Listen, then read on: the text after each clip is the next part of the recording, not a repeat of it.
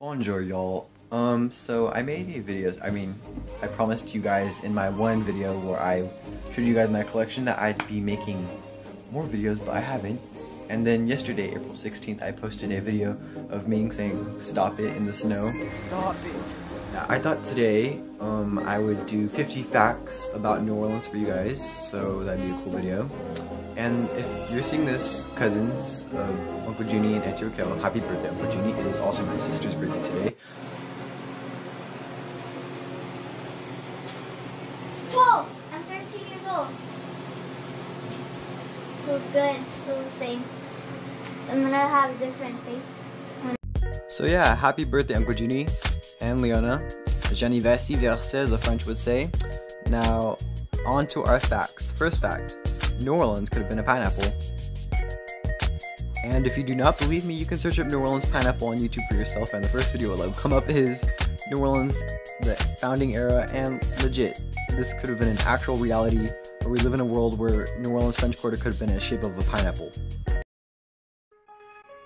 Nouvelle-Orléans was founded by French-Canadian Jean-Baptiste Lemoyne de Bienville in 1718. This is John Law, and he was basically in charge of something called the Mississippi Company, or the Mississippi Bubble, and basically his whole shtick was to get people to come to New Orleans. He promoted New Orleans as this utopia where you can get rich quick, but when people came and found out that it was nothing but a unhospitable swamp, France had resort to sending prostitutes, thieves and beggars, orphans, basically the unwanted of French society. Even exiled aristocrats were sent to Louisiana.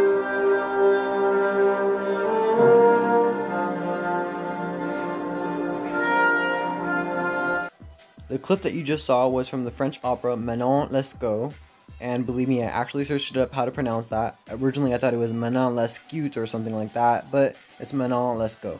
Basically, the plot was about this French princess or French dancer who fell in love with this common guy, and then the king got pissed off and sent her to Louisiana, and then they both went, and then she died. Now, not all girls who went to Louisiana were prostitutes. Some were actually from high-class, respectable families. And I'm pretty sure the family sent them off because in exchange for sending their daughters to Louisiana, like their status went up or something. Like, I'm pretty sure there was some like aristocratic crap going on in the background, like, "But Mama, why do I have to leave Paris? I like it here." "Because daughter, you go and my status will go up, so you go to New Orleans and bring honor to the family." So these girls were known as casket girls because they brought with them casket-like boxes with their belongings in them. So yeah. So you know that thing that hangs in all southern trees? Okay, so the French, when they saw it, they called it Spanish man's beard. And then when the Spanish took over Louisiana, they called it French man's wig. And then when the Americans came, they were like, Spanish moss. The architecture in the French Quarter is not actually French, it is actually Spanish, because most of the French architecture burned down in the fires of 1788 and 94. The only remaining French colonial architectures are the Ursulines Convent, as well as Madame John's Legacy, as well as Jean Lafitte's blacksmith shop. And since we're speaking about the French Quarter, balconies aren't called balconies, they're called galleries, and sidewalks in New Orleans aren't called sidewalks, they're called banquettes. So the present St. Louis Cathedral you see today is not the first one. It was actually built in 1721, and you can't really see much of the first church because all of the colonial archives that existed of French New Orleans burned down in 1788. So the first church was destroyed in 1788, the Spanish rebuilt it, I think it survived the fire of 1794, and that church remained there all the way up until the 1850s. And it was demolished when Baroness Pontabla built her beautiful luxurious apartment buildings, and it was like a beautification project. She put that up there, and it was like the St. Louis Cathedral was shabby and dilapidated and falling apart. So they remodeled it, and here we have ended up with the beloved St. Louis Cathedral we know today.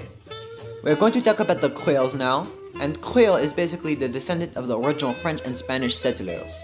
So, the Creoles tried to have everything French. I mean, Paris was considered the mother of New Orleans. And of course the daughter is going to try to copy her mother. New Orleans had its own French opera house. The Creoles were known for their lavish masquerades and parties that they threw. I mean, even their children were sent to Paris to be educated, and if not, they were educated locally by the French nuns, the Ursuline nuns, who came in 1727, and they were the first nuns to ever step foot in the United States. And the Ursuline nuns are very beloved because they helped the city a lot during yellow fever epidemics and hurricanes. I also wanted to mention, since I mentioned opera already, that New Orleans is America's oldest opera city. Beat that, New York. New Orleans had opera operations since 1793. And the French Opera House was considered the finest opera house in the country, built in 1859. It was the gathering place of the New Orleans and Southern aristocracy. Famous opera singers like Adelina Patti visited. But in December of 1919, it tragically burned down, and no one knows how. A popular nickname for the South is Dixie, but did you know Dixie only referred to New Orleans originally? Yes.